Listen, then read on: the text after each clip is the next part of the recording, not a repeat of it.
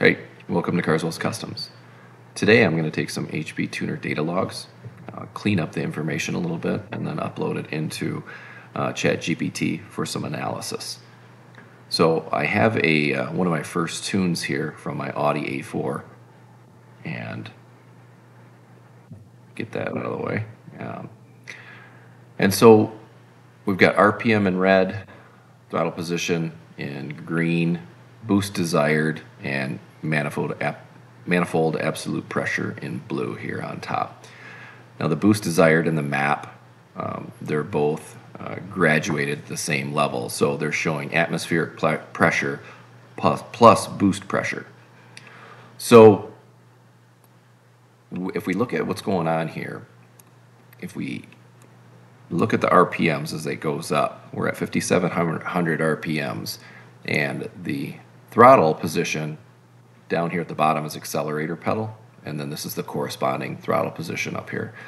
So as we're looking at the RPMs as they increase, our desired map from 4,700 is falling off from boost desired at 29 and coming down to 25. So this issue was either software related or hardware related. I thought I had a boost leak inside the system, like maybe the blow-off valve had went bad. I had read some places where Audi's blow-off valves, once you get a few miles on them, they tend to go south. So I purchased a new blow-off valve to see if this boost pressure loss would be corrected with that. So this is the initial first log, and I'm going to bring up the second log now. Okay, so this is after I changed the blow-off valve to an aftermarket blow-off valve with a stiffer spring. You can see that accelerator pedal goes to 80%, which is the maximum value. The TPS is at 86%. And so as I've got my foot in it, the RPM is increasing all the way up. Well, let's see. The RPMs go up to 5,900 on this run. But as you can see, as we progress, as the RPMs increase, the boost desired falls off, and the manifold absolute pressure falls off as well. So, and that's not commanded by my foot anywhere, right? So I changed the a mechanical part in the Audi and to help with the acceleration, but it doesn't seem well. Everything's better, as you can see. The manifold absolute pressure is quite a bit higher than previous. I think I helped the boost leak, but I'm still having a desired boost pressure fall off. And we can see down here our wastegate duty cycle. So that's now active in this run, which is a big change from the previous one. So let's switch gears from here, and we'll switch gears into the stage 4 tune that I applied to the Audi. So here's an image of the blow-off valve and the stage 4 tune together. And so right here we see the accelerator pedal increasing to full throttle. The TPS, throttle position sensor, is showing 88%, which is full throttle or whatever. And we have our boost desired, goes up to 33, and then our manifold absolute pressure, 24. It's catching up to that. So as we look at this, we get to about here, and even though we have our foot in it still, accelerator position is still floored and the TPS is still way up there. We have a decrease in boost desired, right? Right from about here. You'll see this orange line go down, and then the map sensor is detecting a decrease in boost as well. So what's with this long intro, right? Why don't we just get to the point? So the problem here is I need to find out why, or if there's a parameter that's changing that I don't see, or something written in the software that's reducing that boost pressure without me commanding it. Because you can see from both lines my foot's in it, So how are we going to figure this out? Well, what we'll do is we're going to export this file, this data log, into a CSV Excel document and then upload it to ChatGPT. So let's go ahead and do that.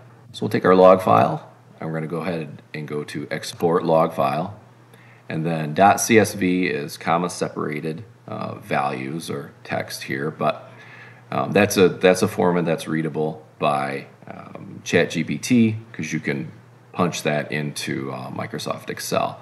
So we'll do the entire log, and then interpolating data gaps, that's fine.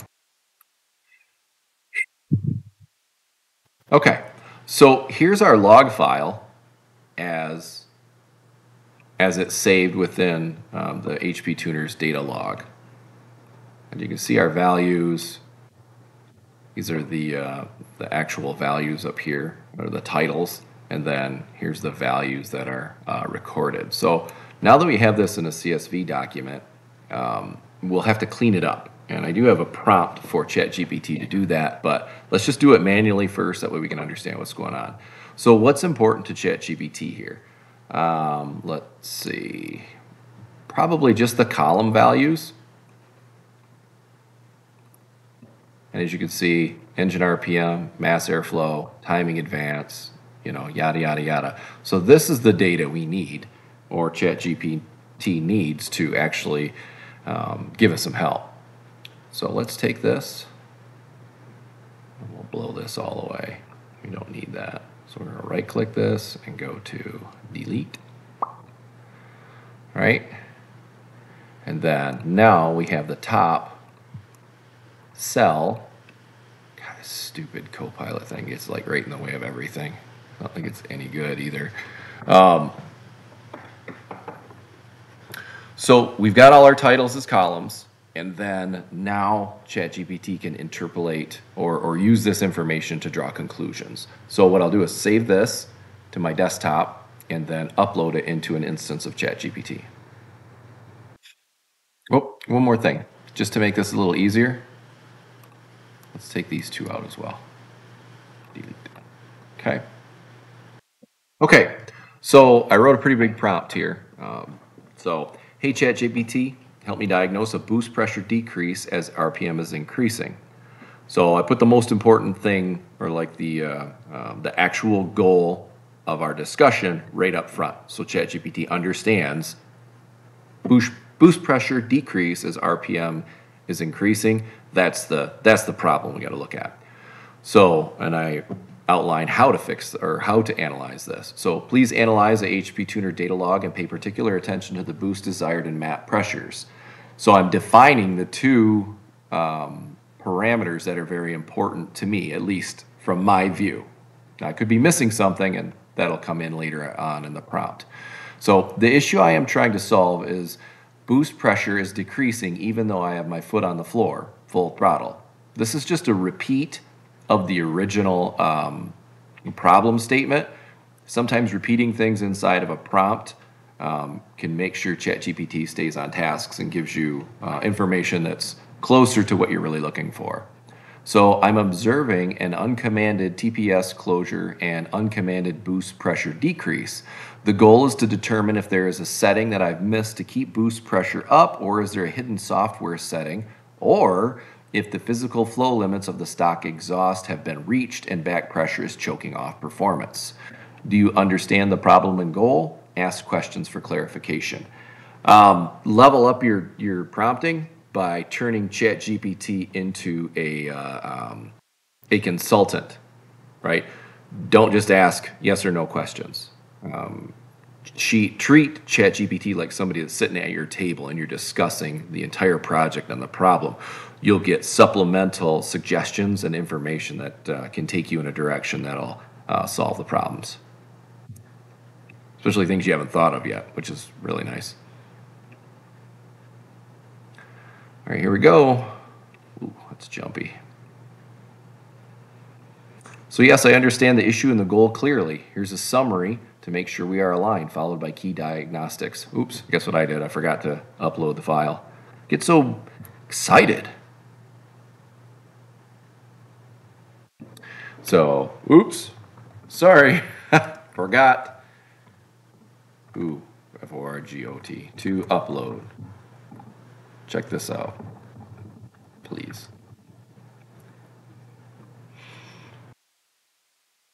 Okay, so let's talk about observations. So ChatGPT also observed that the boost desired increases and tapers off. Actual boost follows a pattern. The map tracks closely with the actual boost. This confirms your observation, which is good. I got it somewhat close. So here we go. Here's some possible root causes ranked by likelihood. And we'll go ahead and roll through those real quick. Torque limiting or throttle intervention, turbo airflow limit or protected table, wastegate duty cycle, exhaust back pressure, limiting turbo flow. Okay, so let's see here. Next step, deeper diagnostic plots. Throttle versus pedal, boost versus WGDC, I don't know, we'll figure that one out.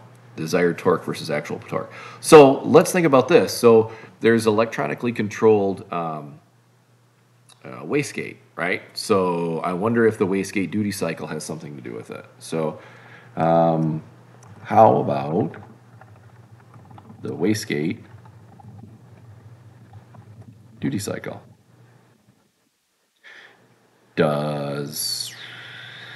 Is there evidence of boost being bled off via the wastegate? So before we get deeper into this is the real valuable part that I found when I'm doing data analysis with ChatGPT. He'll learn all the information on the uploaded documentation that you sent, and then you just ask questions inside of that. It's so much faster than trying to look at it all yourself. Some people are great at it, but for everybody else trying to catch up and be able to tune their stuff in their own garage instead of paying somebody, this is good stuff. So here we go. Whoa. Now, I'm sure that makes sense to somebody somewhere on some planet, but yeah, I don't know what that is. So let's not look at that because that makes my head hurt. Okay, here we go. So the key findings. Wastegate duty cycle increases with RPM up to a point and then starts to taper off before the boost drops. Okay, so interpretation, this is the smoking gun that the ECU is commanding the wastegate to open, which reduces boost intentionally. So the turbo could still be producing more boost, but the ECU is actively bleeding it off. Okay, not a physical flow limit yet. So how do we know if this is something I can change in HP tuners or something that's just written inside the software that's uneditable, I don't know, editable. So, ChatGPT, is there a wastegate control inside HP tuners software? If you don't know, what information can I provide that would help? Depends on your ECU and depends on your ECU and vehicle platform. Okay. Here's how to check. So here we go. ECU type. All right, so now we have a troubleshooting or a path that we can go down and do that search. So let's go ahead and let me bring all this up quickly in the background and see if we can figure that out. Okay, I have the, I went to engine and then turbocharger, and it looks like we've got some wastegate stuff. Here's blow-off valve, yada yada yada, wastegate, and max desired duty cycle. Oh, that looks interesting. 80, 65, 65 under engine speed. So let's make this easy, right? And let's just do a little snippety doodah here. This is all under the wastegate column. So I'll take that, and I'm just going to paste that right into. Make sure I'm rolling.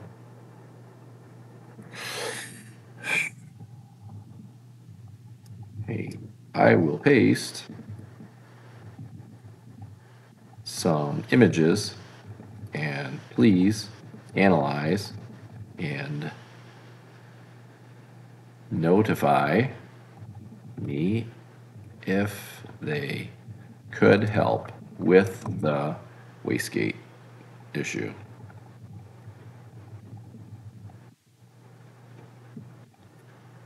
And I just hit Control V after I took this little guy, copied it, and then hit Control V, which is paste. So I'm going to paste it right into the context window. See what happens. Okay, so it's giving me some leads, which is awesome. So what if we just went to, under wastegate, we went right to duty cycle, and take a look at this parameter here, this table. Ta-da.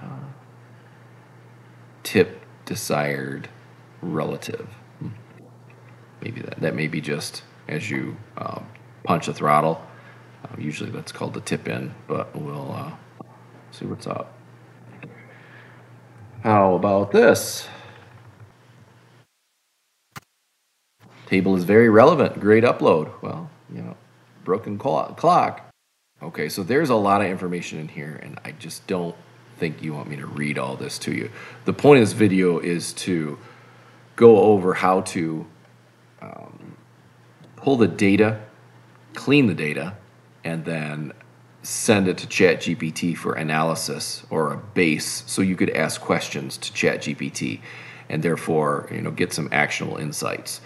Now, there's also ways that we can graph this information. I know we do have a graph here, and that's nice. But let's see if we can have ChatGPT make something for us.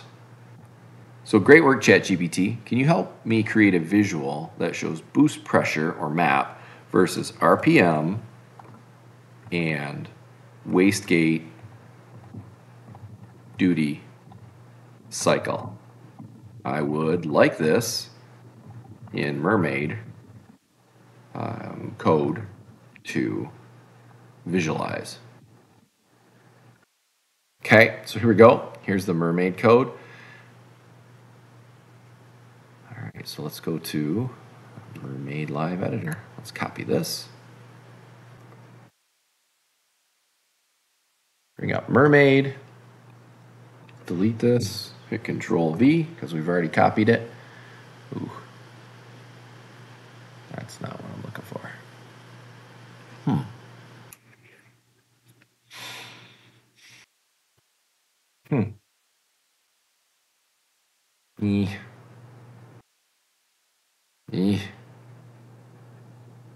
Oof. Oh, this is terrible. What a mess. All right, let me work on that and get back with you in the next video on how to get some visualizations going in Mermaid or some other application. But thanks for watching, and thanks everybody who subscribed so far. I appreciate that. See ya.